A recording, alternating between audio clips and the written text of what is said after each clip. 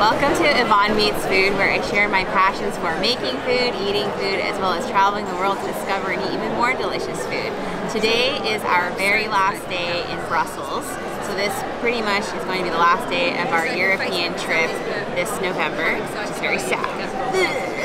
But because it is our last day in Brussels and in Belgium, we wanted to end it with a mini self-guided tour of waffles and chocolate eating here in Brussels.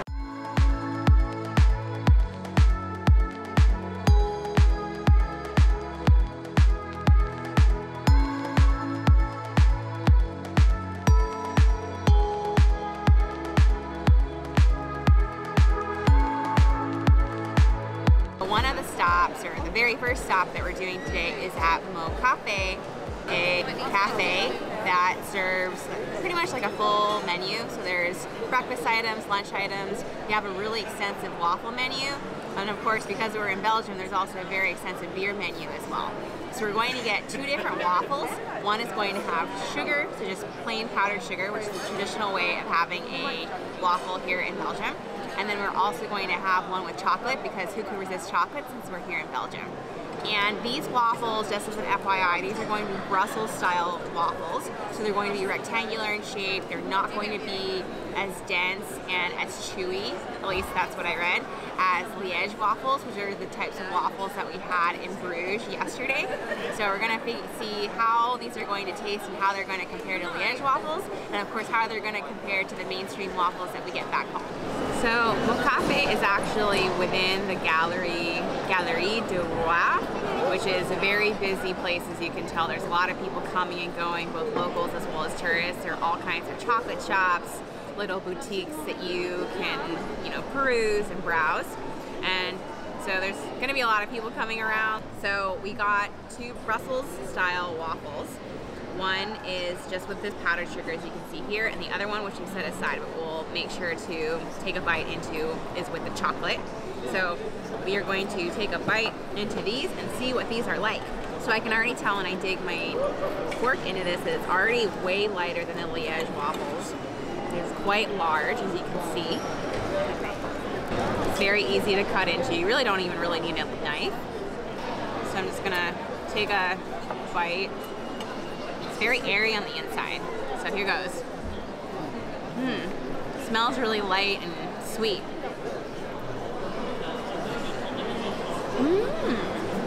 This is really nice.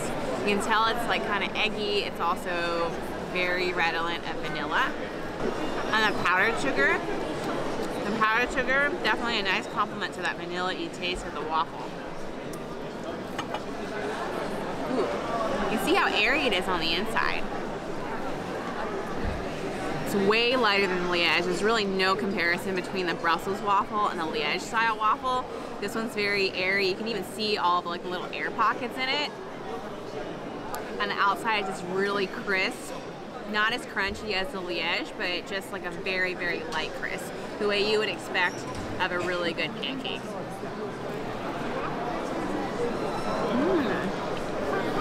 So now we're gonna have the second waffle, which is essentially the same as the first waffle that we had. The only difference here is that the second one came with a nice little shot glass of pure chocolate. So I'm just gonna drizzle this on top, make it more lush and decadent, because who can resist chocolate, especially while we're in Belgium? Nah, what the hell. Okay.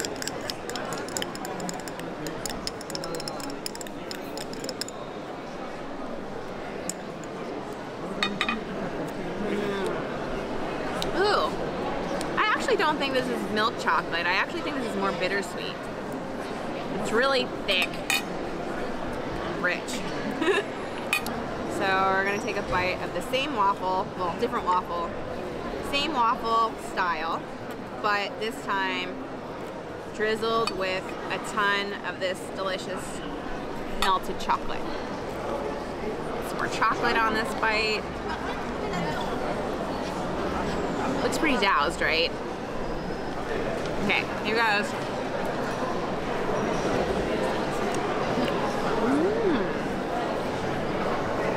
Ooh, this is super yummy.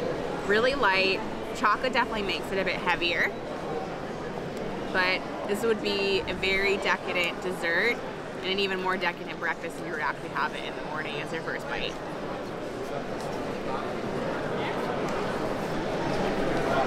The chocolate unfortunately drowns out the vanilla notes of the waffle, and it also makes it less airy because, well, chocolate's obviously going to be denser, and once you combine it with the airiness of the waffle, it kind of almost cancels out the airiness. It just becomes like heavier. It's really good. Definitely very satisfying. The shape of it is very reminiscent of the average American waffle that you would find back home in the States. But it's definitely lighter. It's not as heavy as, say, and I know this could be like a bit insulting, but like an Eggo waffle, it's not going to be that heavy. It's definitely much lighter than that, and the flavor of the vanilla is definitely more pronounced. You can tell it's made with love.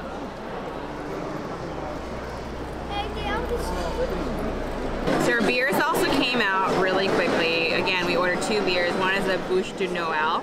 If you're not familiar, Bouche de Noël is a really popular and fancy French cake that has many, many layers that is very, I guess it's very Christmassy. It's always one of those cakes that you find in French family homes around Christmas time.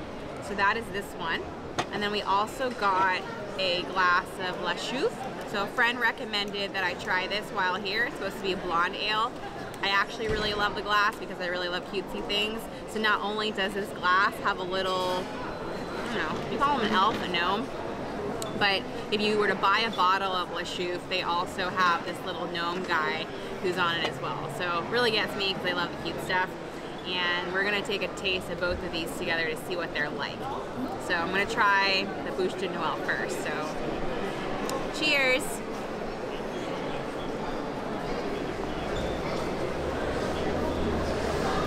Oh, wow, okay. So this is really interesting. In the beginning, when you smell it, it kind of has like some sort of like a creamy, like slightly sweet, but like hoppy smell. And it almost seems like it's gonna go down as an IPA. But as you kind of swish it around your mouth, and then as it goes down your throat, they're kind of like these strange, like caramelly, like honey notes that are a bit surprising. And it also has like a bit of an aftertaste of some sort of hops, so kind of like an IPA. But those sweet caramelly notes and the honey notes are definitely a surprise when I tried this. Okay, so now we're gonna try La Chouffe. So have high hopes for the gnome. Okay. Cheers.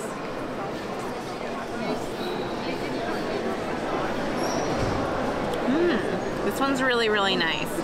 But definitely like a blonde ale, kind of like something that you might have during warmer months, but it has kind of like these strange fruity notes that are kind of towards the end. And the smell is just very crisp, again, kind of fruity. Might even kind of resemble pear. This one's definitely really refreshing. Really like, I think I would prefer this one over this one. This one's a bit strong for me. But I'm not usually a beer drinker, so I definitely lean towards the fruity flavors. I don't really think that having beer with waffles is necessarily a Belgian thing. I think we just kind of mashed all of them together because it was convenient for us. And Mo Cafe serves all these delicious things, and we wanted to try them. I do think that for the waffles, you know, they really, because they're the subtle vanilla flavor, even though it's subtle, it actually like really comes out quite well. They really don't need more than just a simple dusting of this powdered sugar. Of course, if you want to make it more decadent, feel free to order it with fruit. Sour cherries is apparently a very popular topping here, as well as with chocolate, of course. But I think that overall, these waffles, the Brussels style waffles, they're very deceptively light. So I was just saying earlier that I could easily eat like probably 4 or 5 of these and not even realize that I got through so many because of exactly how airy and light they are. They're really crisp on the outside, very soft, airy on the inside. There's really like no other word to describe it other than airy. And these are definitely easier to go down in terms of having, you know, multiple of them. I probably couldn't really sit there and eat multiple Liege waffles because of the fact that they're much denser and much heavier.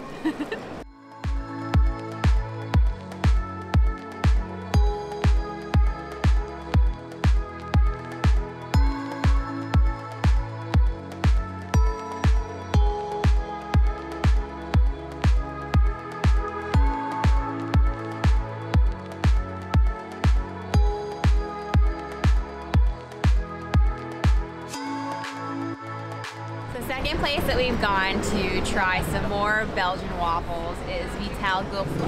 So that's French for vital waffle, because as we all know, waffles are vital to our survival and our existence. So this is in a main street, super busy today because it's Saturday and there's tons of crowds. There was a really, really long line to get these waffles actually, because it's not an actual sit down place. It's literally just a stand in a store where you can, there's one line where you line up to order your waffle, and then a second area where you go to pick up.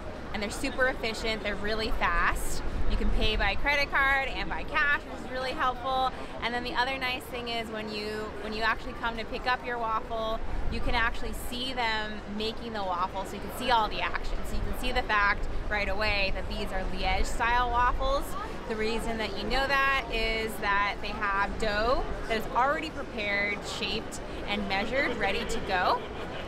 And so because the turnover is really high here because there's so many people who want these waffles, they are constantly replenishing them, making them fresh, and then when you order them, if they already happen to be pre-made, they reheat them for you.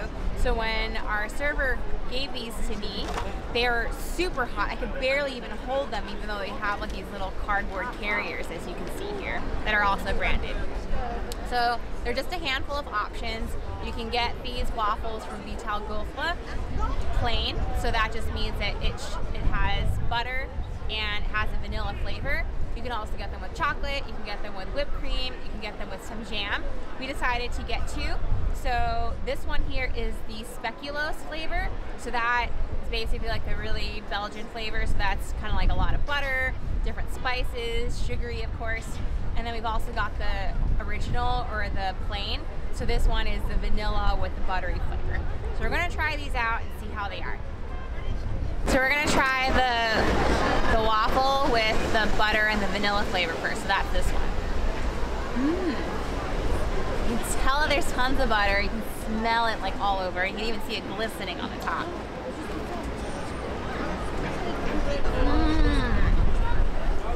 Oh my gosh. This one's super caramelly on the outside, even though it's no caramel. It's so good. So I think that the reason it tastes caramelly on the outside is because it was put on a cast iron pan. So the dough really crisped up on the outside to give it that nice caramelly flavor on the inside, especially with all that butter. Super crunchy, super crunchy on the outside. Really dense, but then airy as you keep chewing into it. As you can tell, it's pretty doughy on the inside too. Now we're gonna try the speculoos flavor.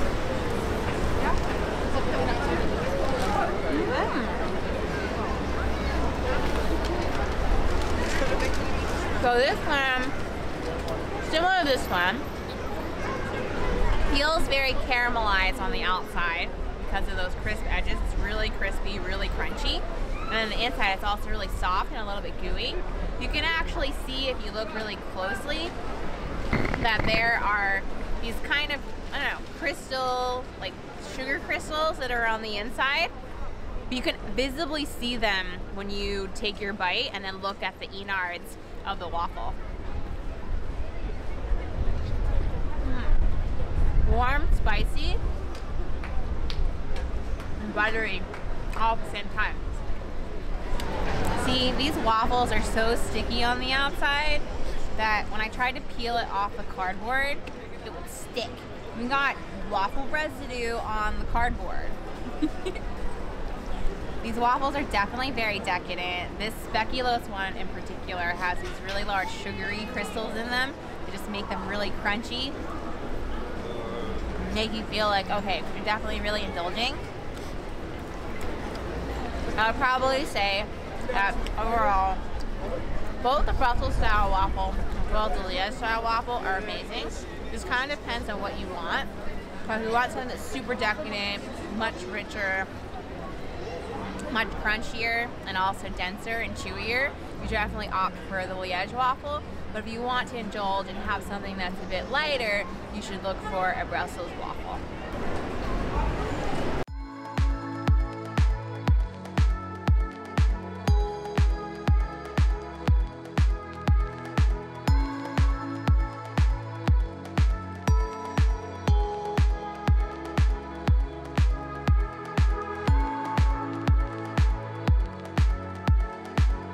And the next installment of our Brussels self-guided chocolate and waffle tour, we are actually back at our hotel in the comfort of our room because we wanted a place to sit down where it was warm. I could actually shed all of my layers.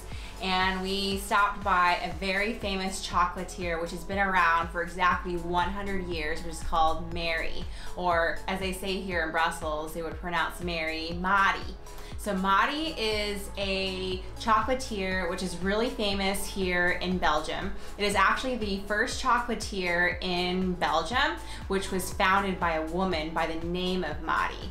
So it is a 100-year anniversary, and that is why they have all kinds of really beautiful hand-illustrated boxes which have the original illustrations that she herself did by hand. So this bag that we got as a result of buying a bunch of chocolates there, this actually is hand illustrated by her, or copies of what she would have done in the style that she would have done years ago. And then we also got one of the 100-year anniversary boxes, which has a compilation of a bunch of her different chocolates. She actually got really famous because the king and queen of Belgium favored her chocolates and actually had her design chocolates specifically for the royal family.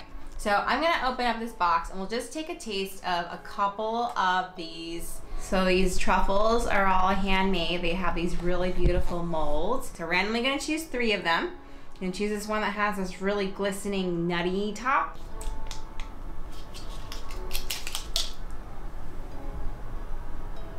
Okay, here it goes. Looks like it's milk chocolate on the outside, and then the top seems like it's like a mix of caramel and some sort of like nut.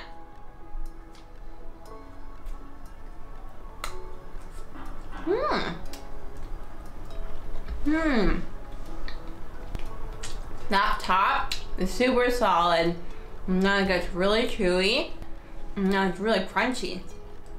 And then the inside, the ganache is like milk chocolatey and really soft and very, very silky.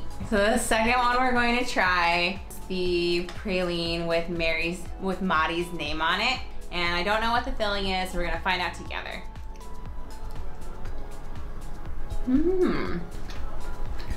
Definitely more of a dark chocolate.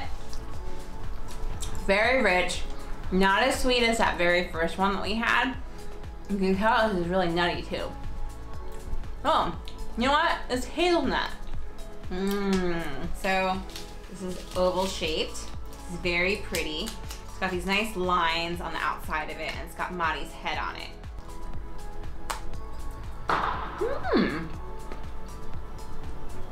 Oh wow. Okay, this one is definitely the darkest chocolate of all the ones that we've had thus far. It's definitely more bitter on the outside, but then inside, it's this really, really silky, smooth, extremely soft ganache that is super coffee-like. No doubt this one's coffee. Coffee mixed with chocolate. This is really yummy. I'm gonna have a tasting of our delicious what I think is delicious, Extra Creek beer. So Extra Creek beer, this is gonna have taste of cherry, Merlot cherry, which are used in traditional Belgian beers. And apparently this has been around since 1913, so over 100 years. Cheers! Oh, and this is also 9% cherries, it looks like. And then the alcohol content is 4.1%.